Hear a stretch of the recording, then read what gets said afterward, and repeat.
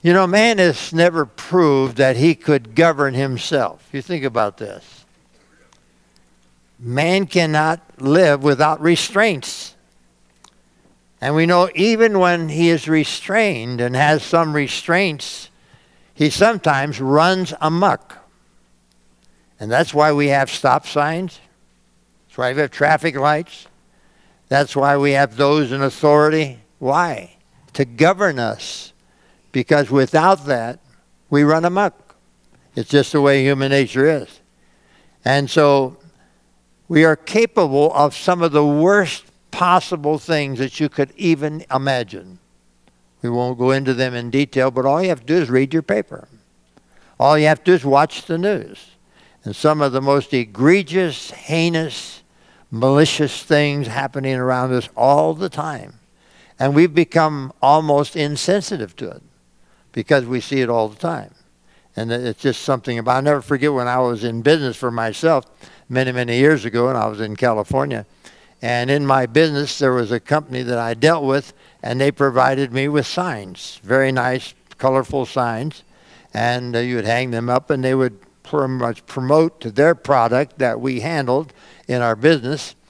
And so I'll never forget this one person tell me, he says, now you have to understand about these signs. If you leave that sign in the same place for too long, people won't see it anymore, even though it's there. He said, once in a while, take that sign and move it and put it somewhere else. And it's almost what human nature is. We become desensitized. I don't care how often you've heard the gospel.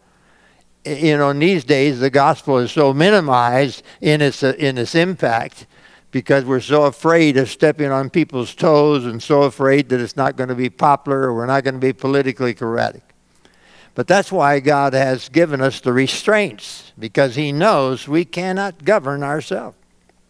Now, there are three major, you can follow me now in my notes, there are three major influential, authoritative forces in the earth that restrain, as I'm talking about being restrained, restrain the deleterious effect of evil and keep society from disintegrating. There's just three major forces. And each of them have a very important role to play. And so when you think of, well, first we have governments. We know the government has a certain amount of control. They have certain rules, regulations, and if you go beyond those bounds, yeah, we're free, but if we go beyond our freedom, intrude on someone else's freedom, then we can get in trouble with the government. So we have governments, we have the church. The church is a tremendous restraining power of evil. You say, well, I don't know. Everything I look around, I see evil everywhere. Just imagine what it would be if the church wasn't here. Imagine what it would be if there was no preaching of the gospel, if there was no barometer of how I should live my life. And then thirdly, the Holy Spirit. So we know there are three main forces. Now, if you're observant, and I'm not trying to just remind you of the negatives of life, but I don't want you to become so desensitized that you say, well, it's okay, when it's not okay. Now, governments can be affected by evil.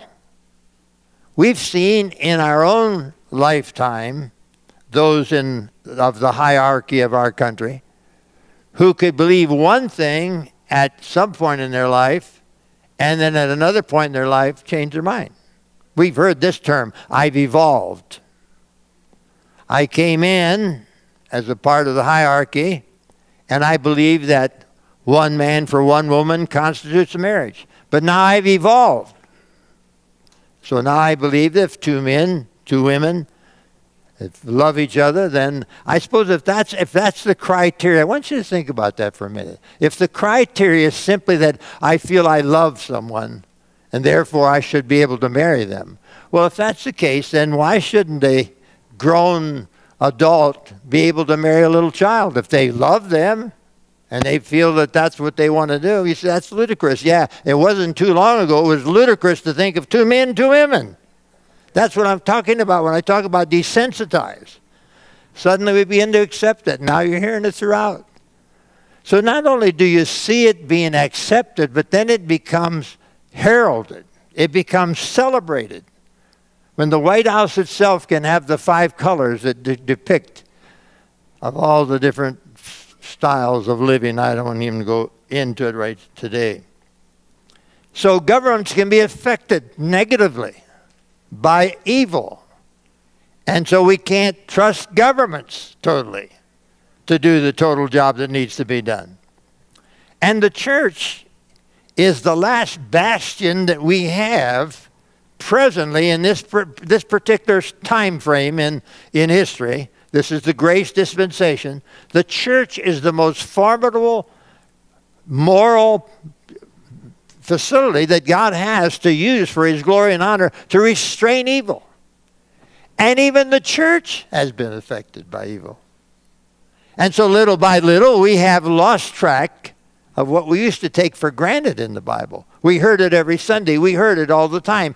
Ministers were not afraid of losing their congregation. They weren't afraid of losing their job or losing this or that or prestige in their community because they're trying to stick to preaching the word. So we have major denominations today that have left the true teaching of the Word of God.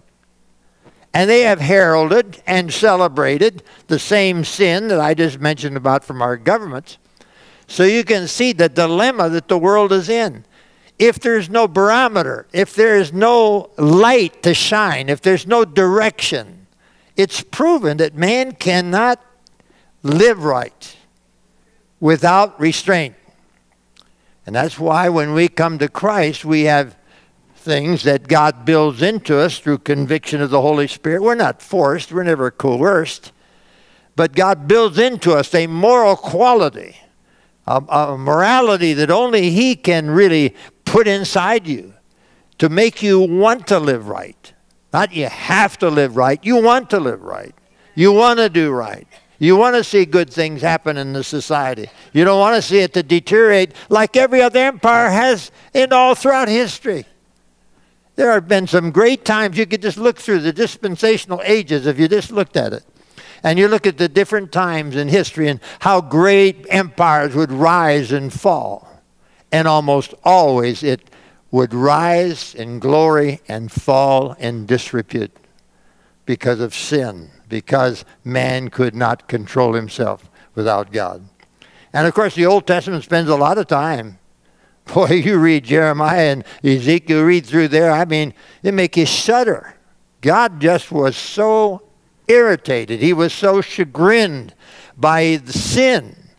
The people would stop following him. They'd start building idols and places of worship and even sacrifice their children.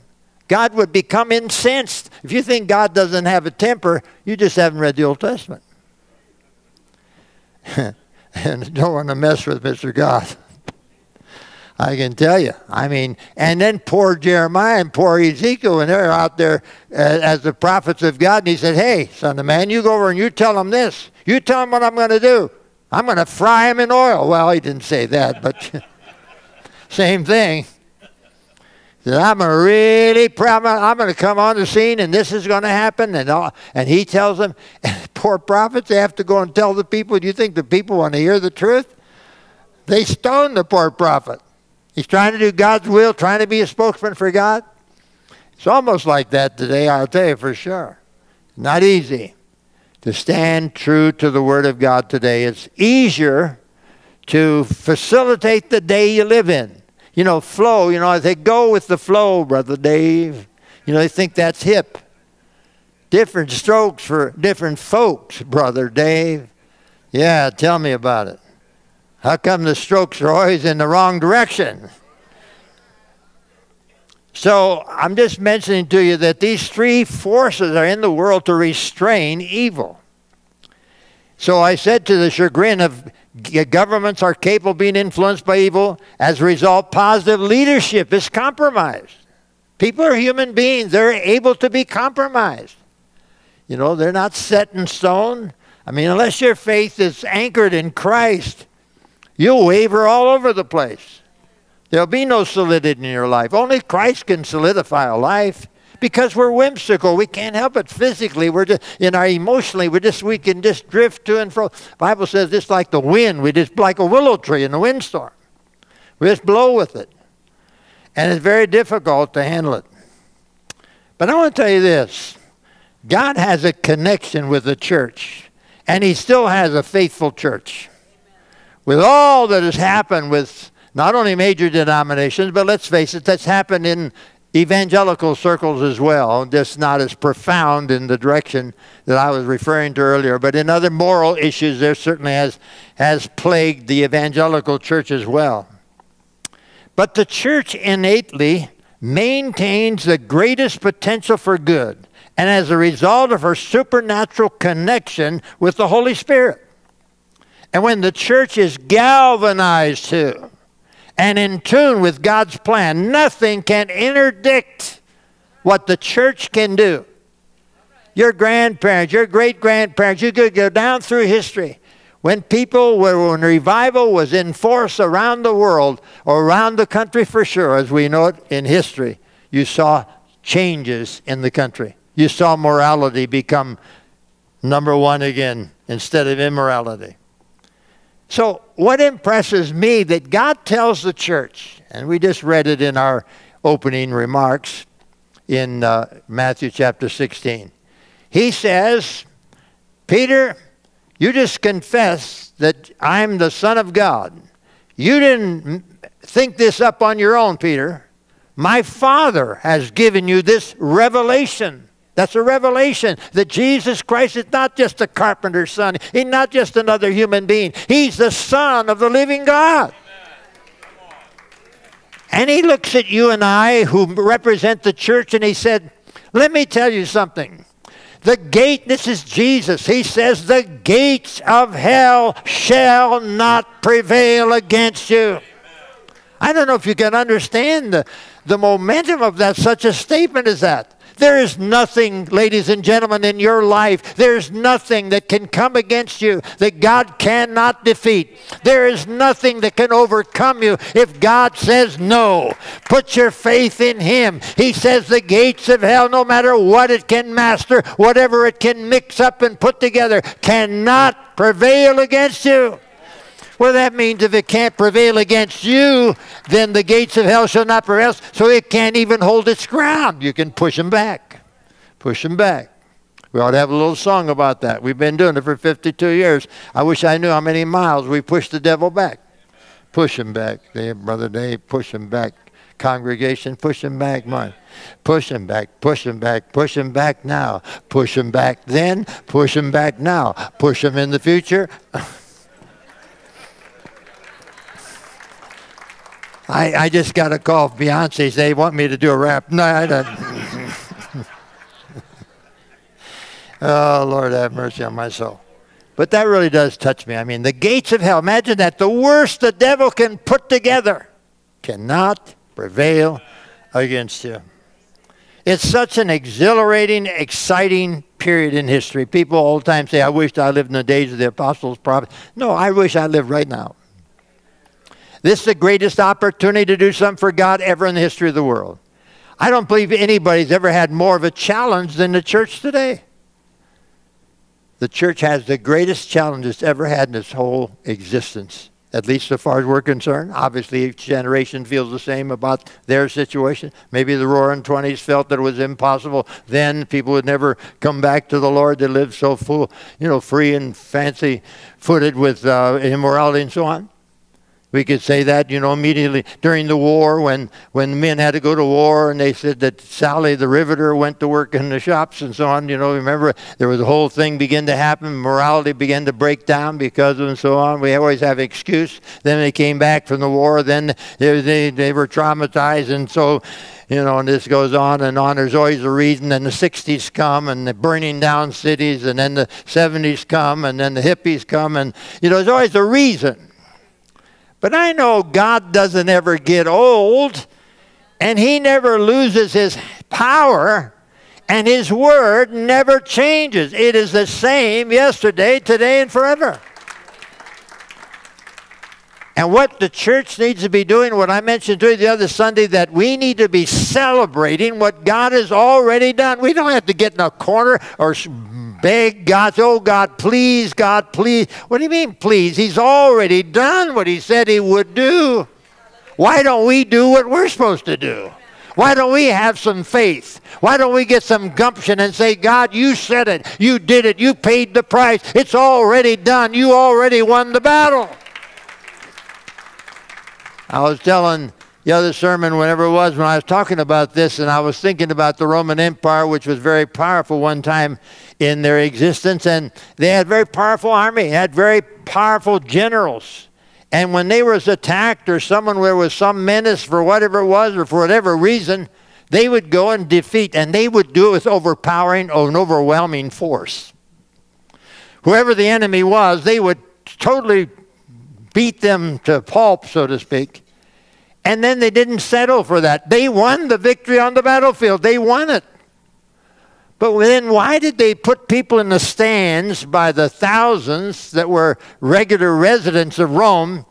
Why was it then, since the battle was already won, why was it that then they brought the general who won the battle in the chariot, and he came going by just like it was a Hall of Fame parade or the Orange Bowl parade or whatever the one is in the little town outside by California, no, Pasadena, you know what I mean. Now, Californians do not be. I realize it's a nice, beautiful city, Pasadena. I've been there. I really did that. Sister Merlene and I went because it was going to be the big parade. We missed the big parade, but we got to see almost the parade. There was well, it was almost a parade. After their parade was over, they had a big area where they brought all these floats and stuff. You know how elaborate they are. They brought them in a big area, and we got to go to that area and look at all these floats, and we watched the parade right there in that little...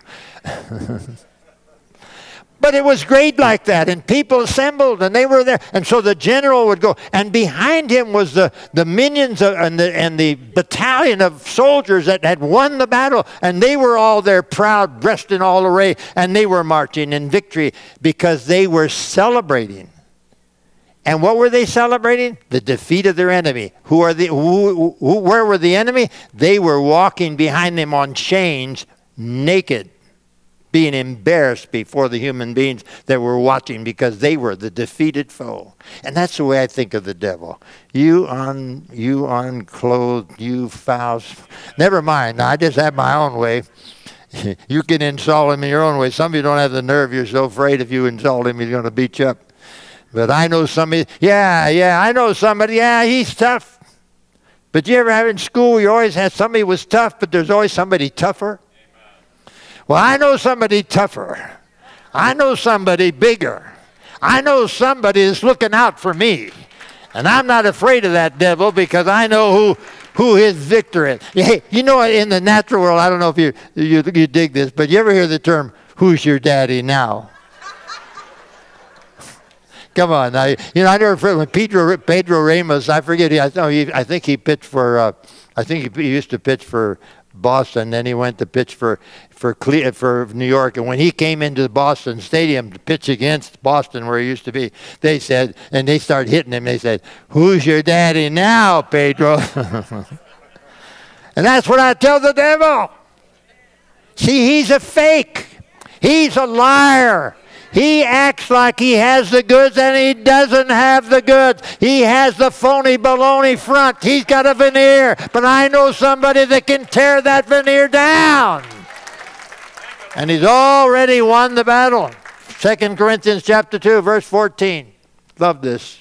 Now thanks be to God, who once in a great while, when he doesn't get too tired, once in a while, no, thanks be to God who, let's say together, always leads us in triumph in Christ, and through us diffuses the fragrance of his knowledge in every place.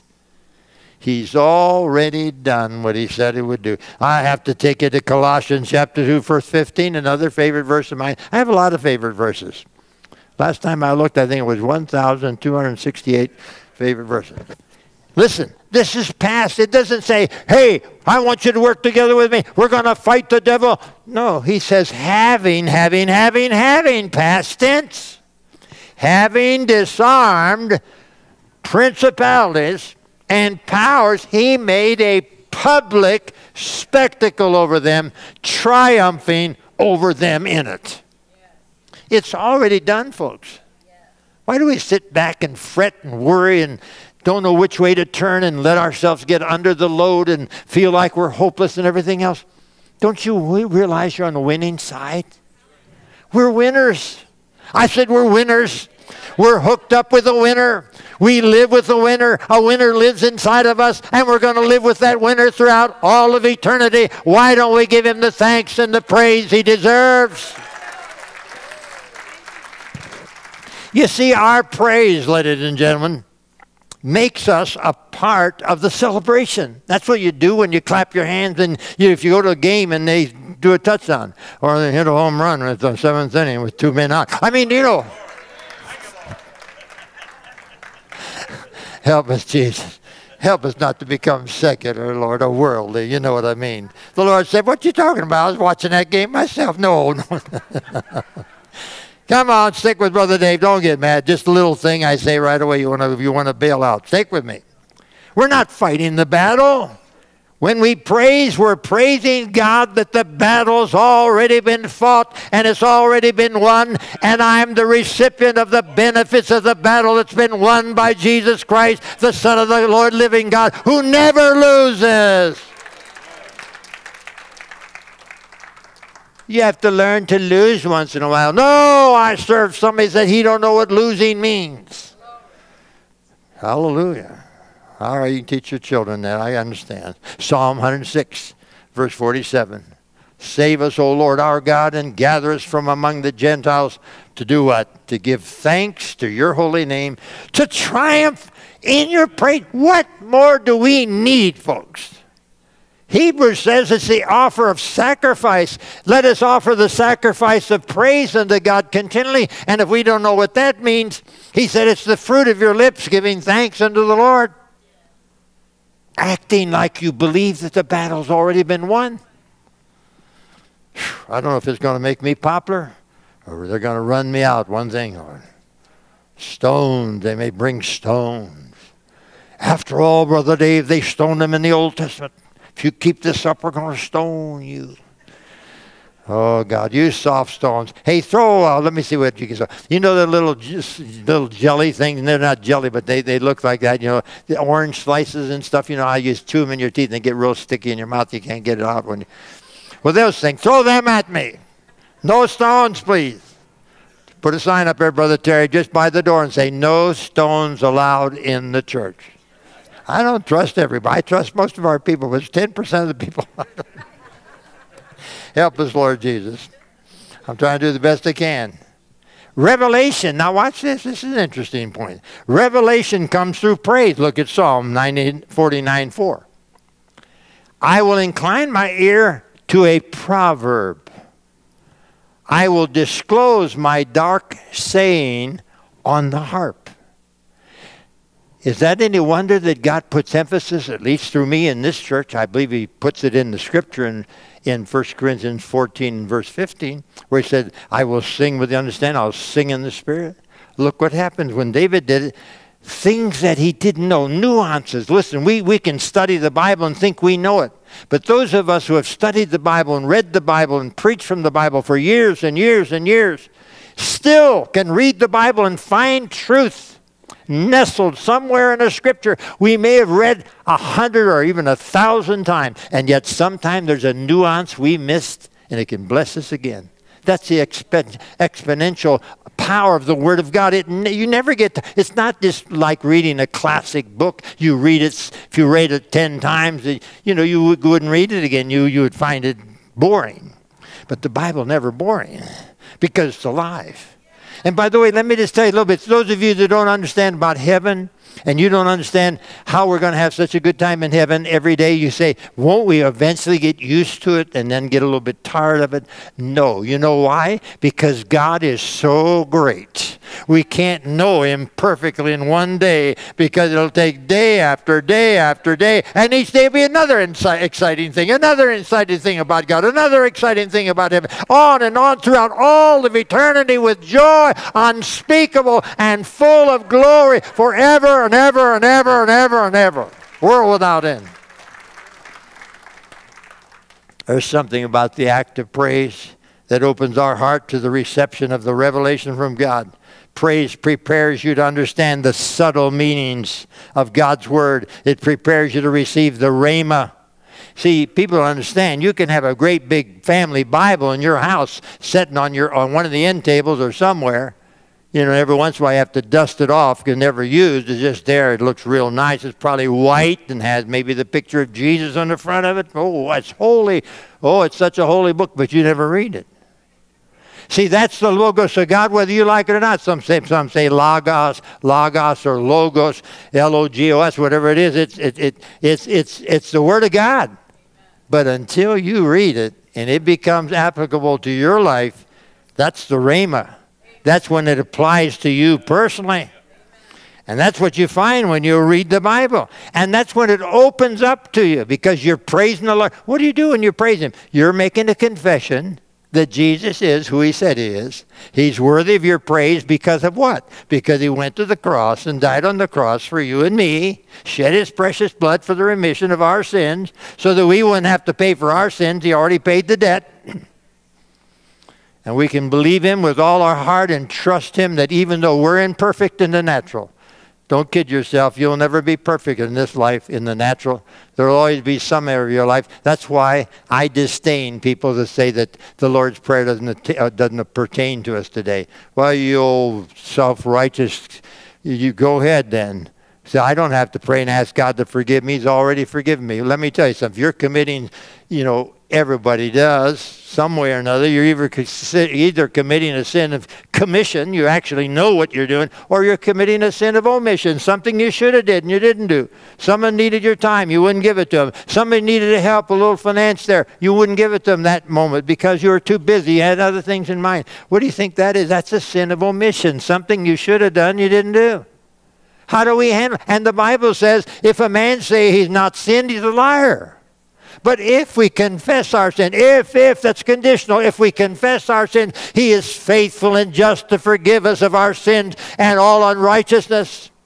And that's how we live day by day. We should never go to bed without saying, Lord, if I did something today, even though I didn't even know what it was, that didn't please you, please forgive me. Help me not to miss it the next time.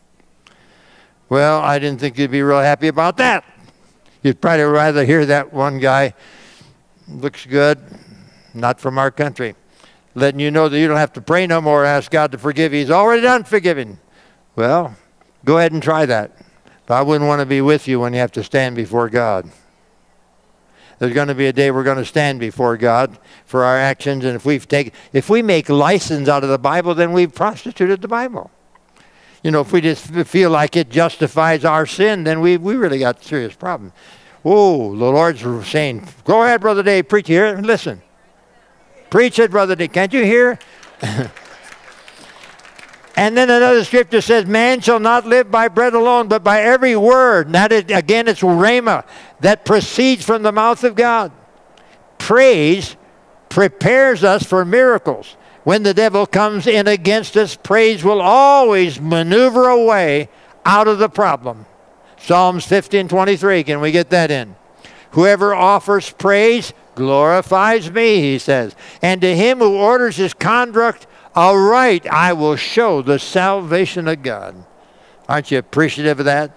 The word salvation in the Old and New Testament impacts body, soul, and spirit. Let's look at 1 Thessalonians 5:23. I'm hurrying because I got a little bit more to get in here. May the God of peace Himself sanctify you completely. This shows the three parts you are. Spirit, may He sanctify you completely, and may your whole spirit, whole soul, and whole body be preserved blameless at the coming of our Lord Jesus Christ. Isn't that beautiful how the Lord loves us and cares about us? When we offer praise to God, we should look for a demonstration of His salvation and deliverance. When we praise God, we prepare the way for Him to intervene in our lives.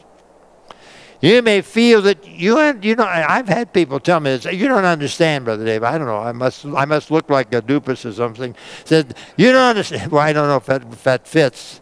You don't look it up. I don't remember now what that word means. But it didn't sound right to me. But anyhow, the devil may make you feel that you're the fool And then, you know, we're supposed to be a fool. We're supposed to follow him. He's got like a chain in our mouth and just carrying us around. We've got to be able to stand up for ourselves. Say, devil, you're trespassing on private property. You don't understand, devil. I know you're the God of this world, devil, but I'm not of this world. Hallelujah. I belong to another world. My citizenship is in another world. I'm just temporarily walking on earth. You may be the God of this world, but you're not the God of my life. The God of my life is the one who went to the cross, died the death that no one else could die. He died in my stead. And thank God Almighty, I'm not what I used to be. I'm somebody because I'm packed up, ready to go up, because I'm hooked up with the Son of the living God. Why don't you give him a praise and a thanks?